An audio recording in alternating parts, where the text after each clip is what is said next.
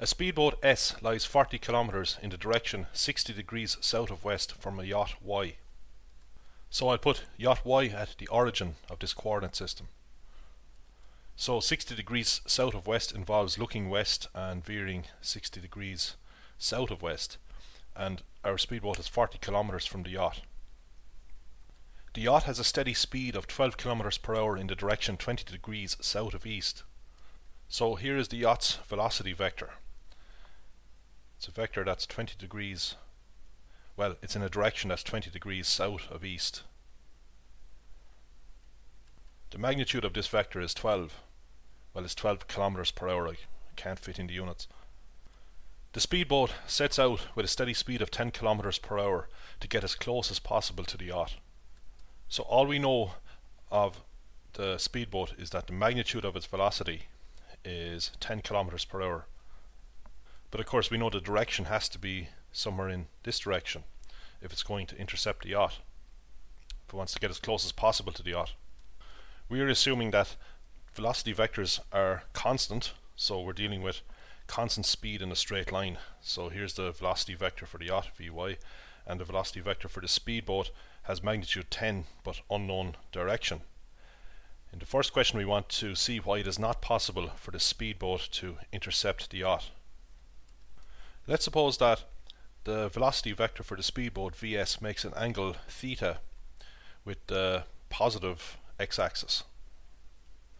Well, the horizontal component is the magnitude of the vector itself, that's 10, multiplied by the cos of theta.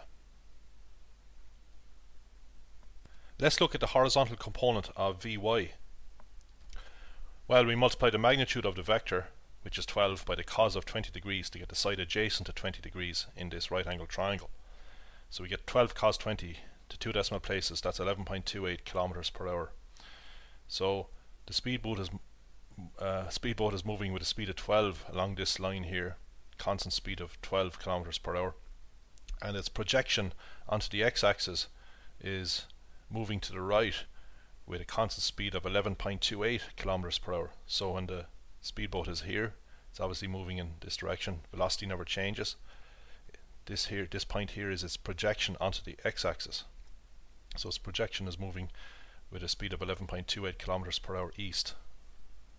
However, the projection of the speedboat is moving with speed 10 cos theta in the easterly direction. So if we project this point S onto the x-axis, project on at right angles, so there's the horizontal or the x component of Vs, 10 cos theta. 10 cos theta is less than 11.28. So that means that the speedboat can never catch up with the yacht. If the speedboat was to catch up with and collide with the yacht, then obviously the projection of the speedboat and the yacht onto the x-axis will have to collide. So this point will have to collide with this point, and both of these points are moving to the right. Okay, so let's see that. Why is 10 cos theta less than 11.28? Well, obviously 10 cos theta is less than 10.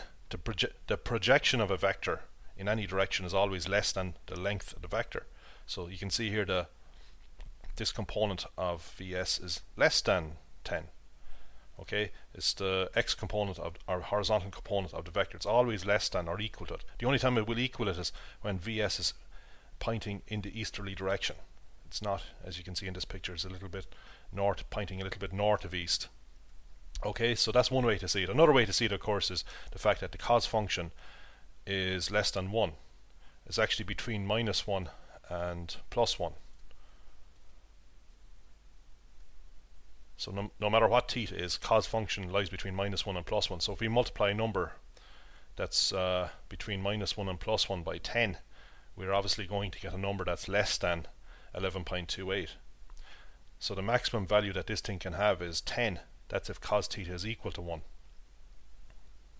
So if you want to state a reason, you simply have to write this down. Next, we are going to get the direction that the speedboat needs to head in to get as close as possible to the yacht. The Speedboat cannot intercept the yacht, but we can certainly get as close. We can minimize the distance between the speedboat and the yacht. Let's look at the situation at time t equals 0 from the point of view of the speedboat. So we imagine an axis fixed with the speedboat, moving with the speedboat. And we are going to look at the velocity of the yacht relative to the speedboat. Okay, so the speedboat now is at the origin, and these axes are moving axes. These axes are moving with the speedboat. So initially the yacht is 40 kilometers away from the speedboat, like we have in this diagram here. This angle here is 60 degrees, same as this angle. So here we have a pair of Z angles, so this angle down here must be 60 degrees also. We are going to get a rough idea of the vector Vys, that is the velocity of the yacht relative to the speedboat. We saw that the x component of the velocity of the yacht was greater than the x component of the velocity of the speedboat. So that means that the speedboat will never intercept the yacht. So from the point of view of the speedboat, the yacht has an x component that is positive, that's pointing in this direction. Okay, to actually find the x component of Vys, we'd have to take the x component of Vy and subtract the x component of Vs. But since 12 cos 20 is greater than 10 cos theta, when we subtract we get a positive quantity. So the x component of this vector is positive, it's pointing that way. So that's why Vys looks like this, it's slanting down, pointing down in the southeasterly direction. While we're at it, we might as well get vector Vys in terms of theta.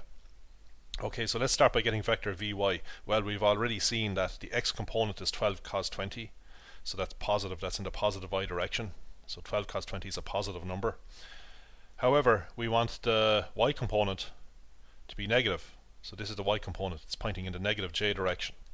So we multiply 12 by sine 20, but we have to stick in a minus sign.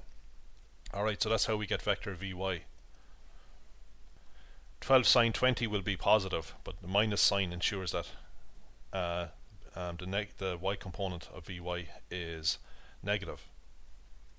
Of course, we could go back to the formal definition of a vector.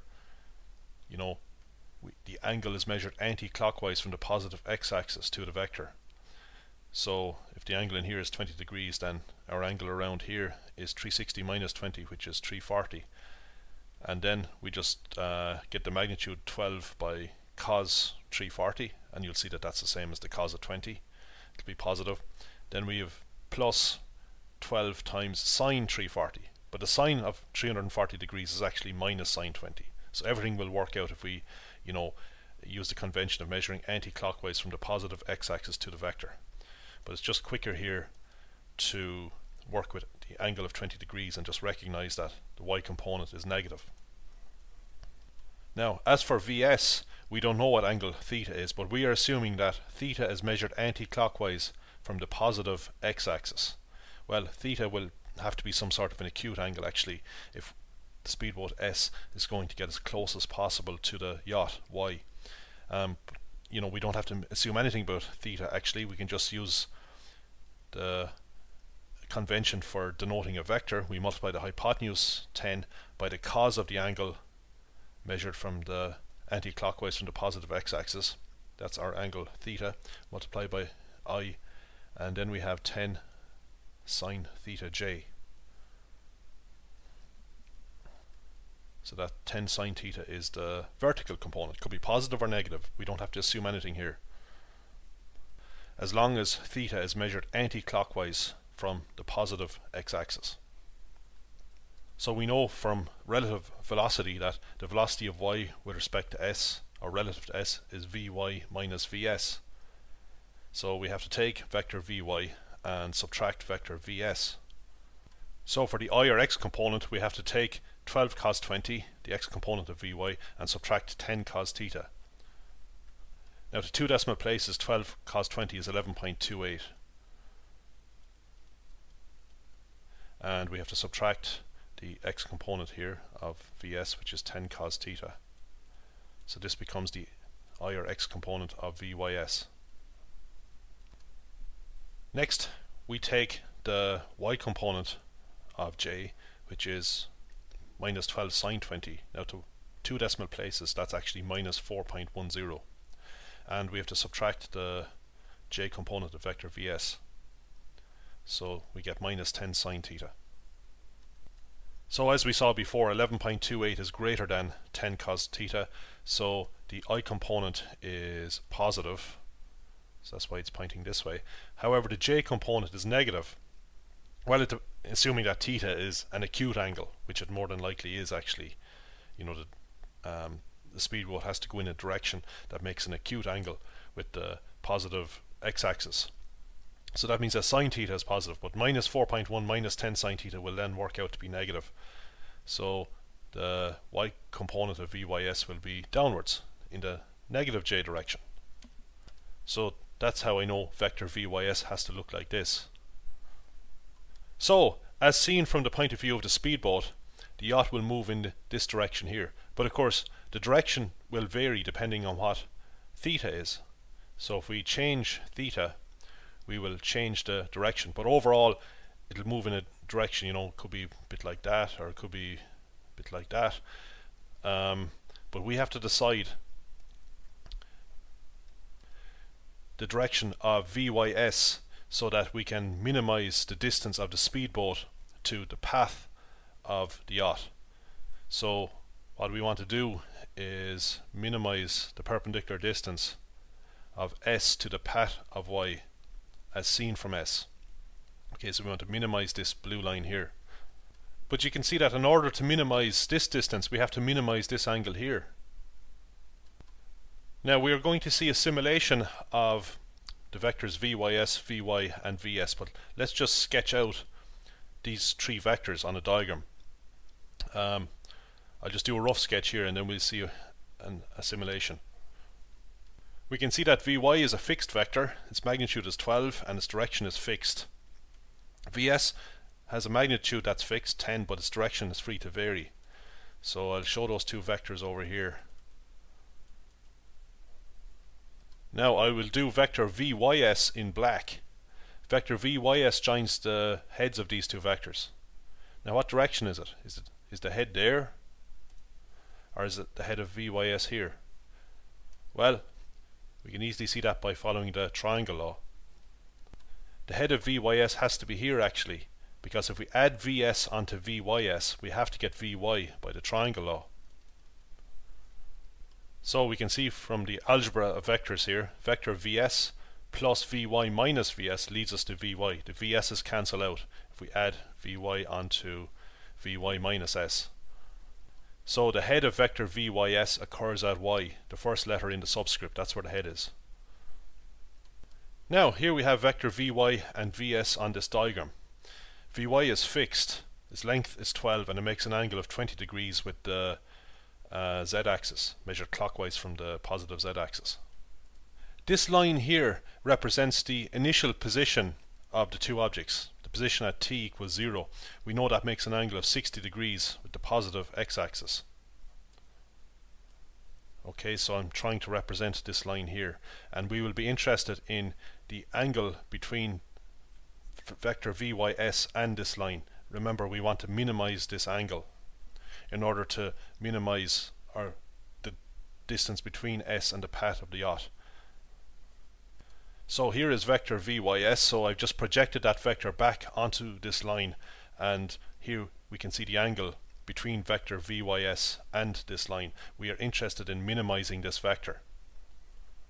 Vector Vs has magnitude 10, but its direction theta is free to vary, as you can see.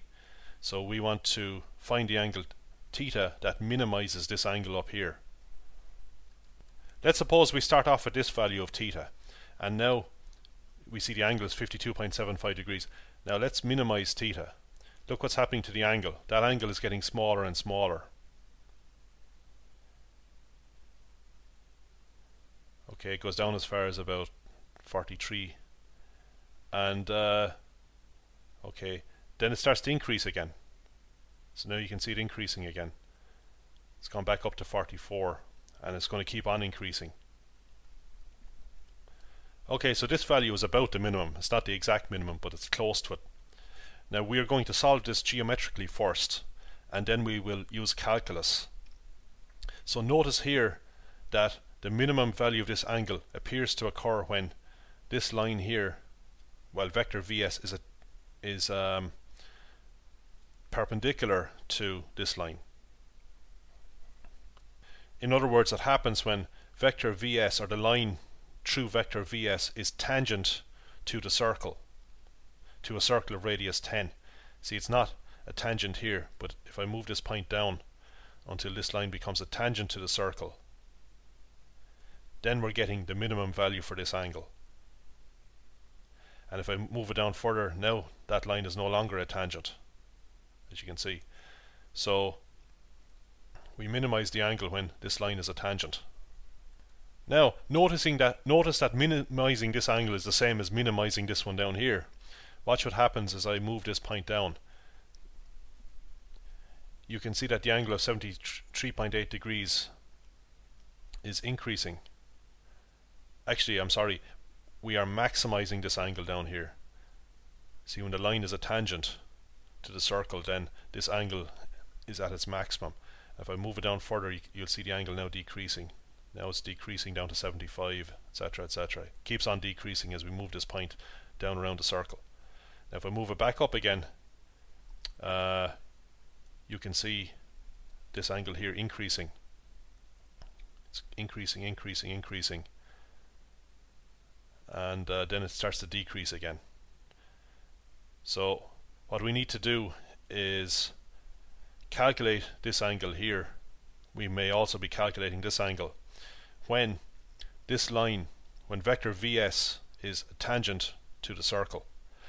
But when a line is a tangent to a circle, it is perpendicular to the line from the center of the circle to the point of contact of the tangent. You can see that when we minimize this angle here, this angle is about 90 degrees. Here it's very close to 90 degrees. It's 89.79, as you can see. So if I can make this angle 90 degrees, well, that's as close as I can get. And then this angle up here is minimized, and well, this one down here is actually maximized.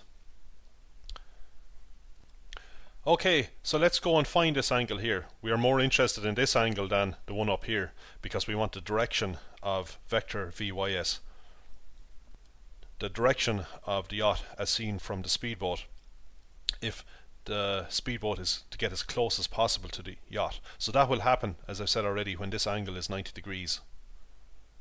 Okay, that'll give us the maximum value of this angle here. We will also be able to find angle theta for this situation. So we have a right angle triangle. We can use basic trigonometry to find this angle here, because we've decided adjacent to this angle it's 10 and the hypotenuse is 12. So we see that the cos of theta plus 20 degrees is adjacent over hypotenuse. The side adjacent to this angle indicated in red, theta plus 20, is 10 and the hypotenuse is 12. So inverse cos of 10 12 is 33.56 degrees. So now we can write down theta. Theta appears to be 13.56 degrees. If we refer to the simulation, we see we get a value that's very close to 13.56. If I can get this to exactly 90, this is as close as I can get to 90 degrees, so our answers more or less match up. So next we look to this smaller right angle triangle. This one I'm highlighting in green. The three angles add up to 180, of course, are these two. Theta plus this green one must add up to 90, since the third one is 90. So this green one is just 90 minus theta, minus 13.56, which is 76.44. So now at last we have this angle in here, which will enable us to get the direction of... To answer question 2, we just need angle theta, which we calculated.